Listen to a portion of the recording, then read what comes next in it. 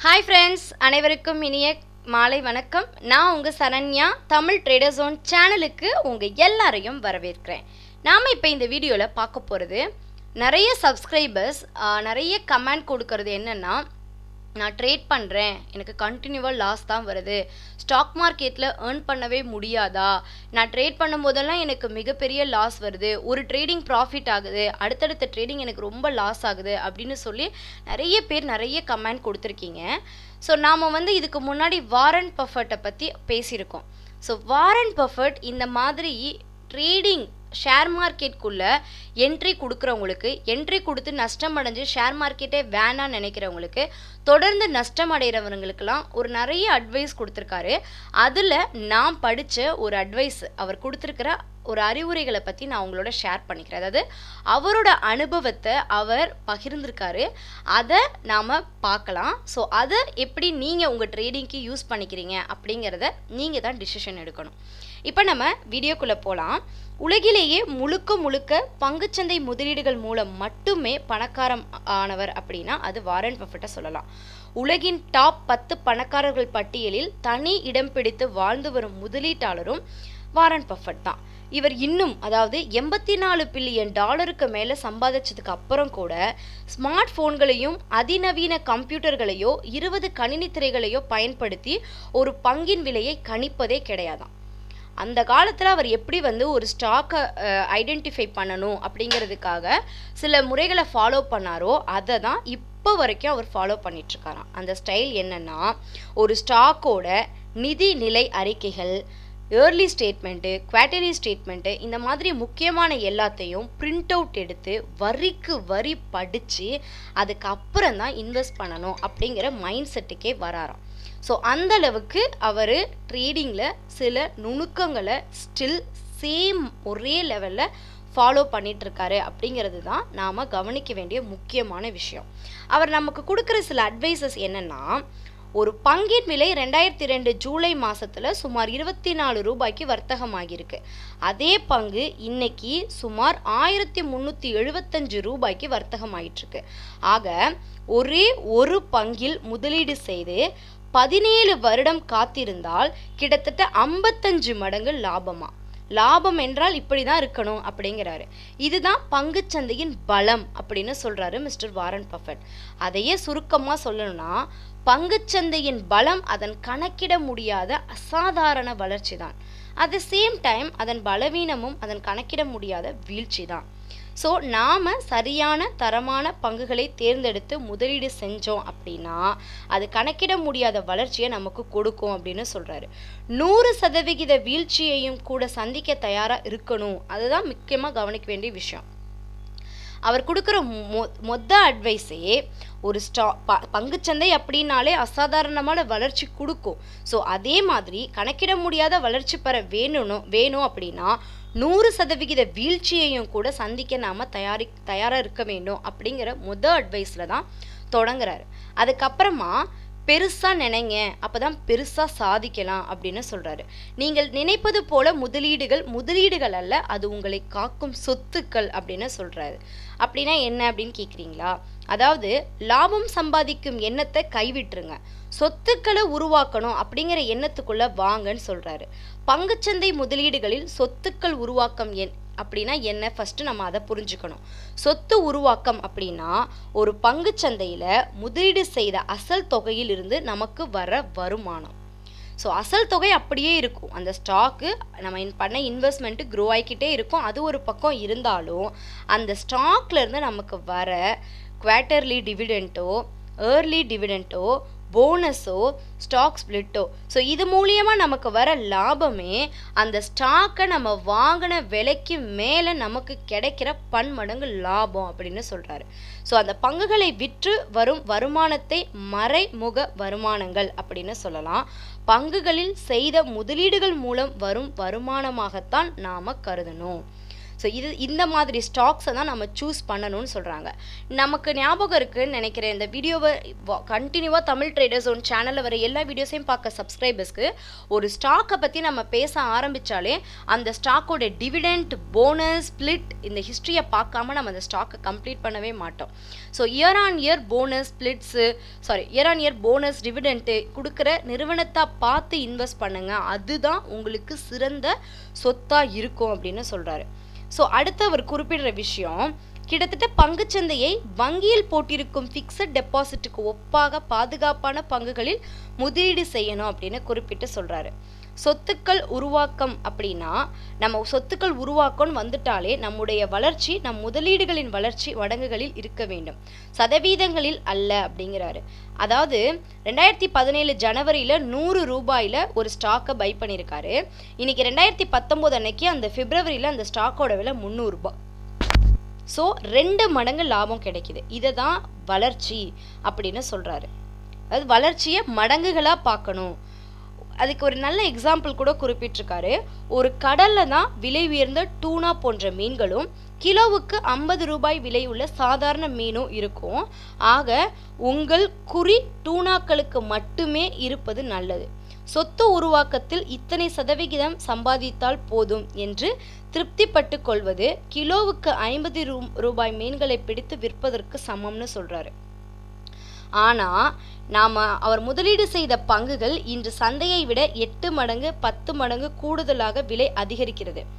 சந்தையை விட 2 மடங்கு கூடுதலாக என் பங்கு விலை அதிகரித்திருக்கிறது அப்படிங்கிறது தான் ரொம்ப கவனிக்க வேண்டிய விஷயமா சொல்லியிருக்காரு. ஸோ இங்கு முக்கியமாக இருக்க வேண்டும், அதுதான் டூனா வேட்டை. ஸோ வெள்ளிக்கிழமை அன்னைக்கு நான் சென்டிமெண்டலாக ட்ரேட் பண்ணால் எனக்கு லாபம் வரும், புதன்கிழமை அன்னைக்கு நான் இன்னைக்கு என்ட்ரி கொடுத்தா எனக்கு ப்ராஃபிட் வரும், அந்த மாதிரியான ஒரு பங்குச்சந்தையில் ஏனோ தானோ அப்படிங்கிற லாபத்தை மட்டும் நம்ம பார்க்கவே கூடாது. எக்ஸாம்பிள், வெள்ளிக்கிழமை அன்னைக்கு நீங்கள் ட்ரேட் பண்ணி உங்களுக்கு லாபம் வந்துருச்சுன்னா உடனே எனக்கு சென்டிமெண்டலாக வெள்ளிக்கிழமை தான் சக்ஸஸ், அன்னைக்கு நான் என்ட்ரி கொடுத்தா எனக்கு கண்டிப்பாக லாபம் வரும், ஸோ இந்த மாதிரியான மைண்ட் செட்டில் வேணாம் அப்படிங்கிறாரு. ஸோ நாம் ஒரு இலக்குகள் நீண்ட கால சொத்து உருவாக்கத்தில் மட்டும்தான் இருக்கணும். காய்கறி வியாபாரம் மாதிரி அன்னன்னைக்கு ஸ்டாக் வாங்கி விற்று இன்ட்ராடே ட்ரேடிங்கில் கோடீஸ்வரர் ஆகணும் அப்படிங்கிற எண்ணத்துக்குள்ளே வரவே வராதிங்கன்னு சொல்கிறாரு. அந்த மாதிரி நான் பார்த்தது இல்லை அப்படின்னு குறிப்பிட்டிருக்காரு. பொதுவாகவே இன்ட்ராடே ட்ரேடிங்கில் ஒரு நாளில் போட்ட பணம் அத்தனையும் நஷ்டமடைவதில் தொடங்கி 10-12,000 ரூபாய்க்கு மேலே வர ராமு கூட சம்பாதிக்கலாம். ஆனால் இதில் நஷ்டமடைபவர்களும் முதலுக்கு மோசமடைபவர்களும் தான் ரொம்ப அதிகமாக இருக்கிறாங்க அப்படின்னு சொல்லியிருக்காரு. அதுலேயும் இன்ட்ராடே ட்ரேடிங் நமக்கு சரிப்பட்டே வராது அப்படின்னு அவர் ஒதுங்கிட்டாராம் அவரோட அனுபவத்தில். ஒரு முதலீட்டாளர் கூட்டத்தில் முதலீடு என் ஹாபி என ஒருவர் பேச தொடங்கிய உடனேயே, உங்களைப் போல சொந்த பணத்தில் விளையாடாதவன் நான் எப்படி உங்கள் பொழுதுபோக்கு பணத்தை பெருக்க வழி சொல்ல முடியும் அப்படின்னு சொல்லி சிரிச்சிருக்காரு. ஸோ அவரை பொறுத்த வரைக்கும் இன்வெஸ்ட்மெண்ட் அப்படிங்கிறது ஒரு சீரியஸான விஷயம், அதை சீரியஸாக தான் பார்க்கணும் அப்படின்னும் அதன் வளர்ச்சி எனக்கு முக்கியம் அப்படின்னு சொல்கிறாரு. சுருக்கமாக, முதலீடு செய்வதை ஒரு ஹாபியாக செய்யாதீர்கள், ஹாபியாக செய்பவர்கள் தங்கள் முதலீடுகள் பெரிய வெற்றி தர வேண்டும் அப்படிங்கிற எதிர்பார்ப்பை வச்சுக்காதீங்கன்னு சொல்கிறாரு. இப்போதைக்கு அவர் 50,000 ரூபாயை பங்குச்சந்தையில் முதலீடு செய்ய போகிறேன் அப்படின்னா, அப்படி செய்வதற்கு முன்பே இந்த பணம் எனக்கு திரும்ப வராது என்கிற நெகட்டிவ் எண்ணத்தோடு முதலீடு செய்யாதீர்கள்னு சொல்கிறாரு. அப்படி முதலீடு செய்தால் உங்களுக்கு உண்மையாகவே நஷ்டம்தான் வரும். ஸோ அதை வரப்போகுது அப்படிங்கிற கூடுதல் எண்ணத்தோடு அந்த பணத்தை மதிப்பு சரியான முடிவுகளை எடுக்க மாட்டீர்கள் அப்படின்னு சொல்கிறாரு. ஸோ உங்கள் பணத்தை முதலீடு செய்யுங்கள், முழு கவனத்தையும் முதலீட்டில் இருந்து சொத்துருவாக்கம் செய்ய செலுத்துங்கள் அப்படின்ற அட்வைஸ் கொடுக்குறாரு. பங்கு சந்தையில் முதலீடு செய்வது என்பது இராணுவ வீரர்கள் எதிரிகளை தாக்குவது போலத்தான். முதலில் வீரர்கள் தங்கள் பாதுகாப்பை உறுதிப்படுத்தி கொண்டுதான் தாக்குதலுக்கு முற்படுவார்கள். அது போலத்தான் முதலீடும். முதலில் உங்கள் முதலீட்டின் பாதுகாப்பை உறுதிப்படுத்தி கொள்ளுங்கள், அதன் பின் அதிக லாபத்தை அடைய முதலீடு செய்யலாம். அதேபோல் சந்தையில் அதிக வருமானத்தை பெறவும் நஷ்டத்தை தவிர்க்கவும் எந்த சூத்திரமும் கிடையாது அப்படிங்கிறத தெளிவாக புரிஞ்சுக்கணும்னு சொல்கிறாரு. இன்றைய தொலைத்தொடர்பு துறையின் அபரிமித வளர்ச்சியால் பங்கு சந்தையில் ஒரு தலைமுறை என்பது 3 வருடமாக சுருங்கி இருக்கு. ஸோ நீங்கள் நம்ம நீண்ட கால முதலீடாக 5 to 7 வருடங்களாக முதலீடு செய்கிறீர்கள் என்றால் அது 2-3 தலைமுறையை கடந்து நிற்க வேண்டும் அப்படிங்கிறாரு. அப்படிப்பட்ட தரமான பங்குகளில் முதலீடு செய்ய வேண்டும். அப்படி தரமான பங்குகள் நாம் எதிர்பார்க்கும் 10 ரூபாய்க்கும் 20 ரூபாய்க்கும் கிடைக்காது. சற்று அதிக விலை கொடுத்து வாங்க வேண்டி இருக்கும். சொத்துக்களை உருவாக்க சற்று அதிக விலை கொடுத்துதான் முதலீடு செய்யுங்களேன் அப்படின்னு சொல்றாரு. ஒரு நிறுவனம் வருடத்துக்கு 26% வளர்ச்சி அடையுது அப்படின்னா 10 வருடத்துல அந்த நிறுவனம் 10 மடங்கு லாபம் தரும். அதே போல இந்தியாவிலேயே வெறும் 15% நிறுவனங்களின் பங்குகள் மட்டும்தான் நீண்ட கால முதலீட்டுக்கு தகுந்த பங்குகள். உங்களால் எப்போது தூங்க முடியவில்லையோ அப்போது நீங்கள் வாங்கிய பங்குகளை விற்று விடலாம். அந்த பங்கு லாபத்திலும் இருக்கலாம், நஷ்டத்திலும் இருக்கலாம் அப்படின்னு சொல்றாரு. நீங்கள் வாங்குகிற நிறுவனங்கள் நீண்ட காலத்துக்கு எப்படி இருக்கும் அப்படிங்கிறத தெரிஞ்சுக்கொள்ள அதன் விற்பனை, வருவாய் மற்றும் லாபம் எப்படி இருக்கிறது என்பதை கணக்கில் எடுத்துக்கொள்ளலாம்.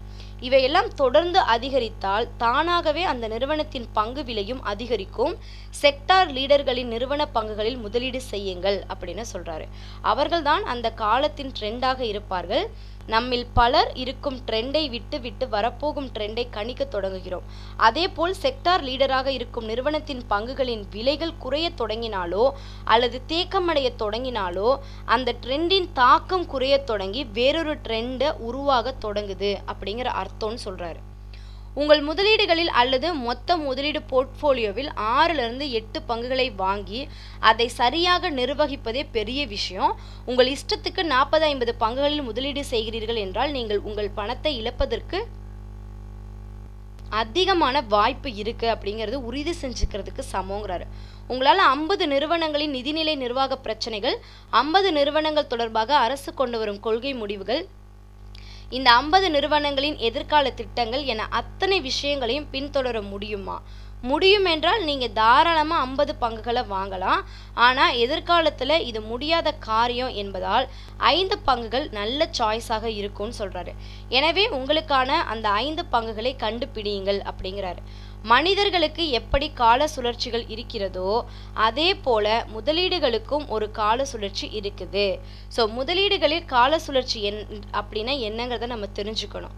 உதாரணத்துக்கு ரியல் எஸ்டேட்டை எடுத்துட்டோம்னா உலகம் முழுவதும் ரியல் எஸ்டேட் சொத்துக்களுக்கான கால சுழற்சி சராசரியா 50 வருஷம். இந்த 50 வருஷத்துல ஒரு முறைதான் 100 ரூபாய்க்கு விற்று கொண்டிருந்த சதுரடி நிலங்கள் எல்லாமே ஒரு குறிப்பிட்ட சில வருடங்களில் 200 ரூபாய்க்கு விற்பனை ஆகும்.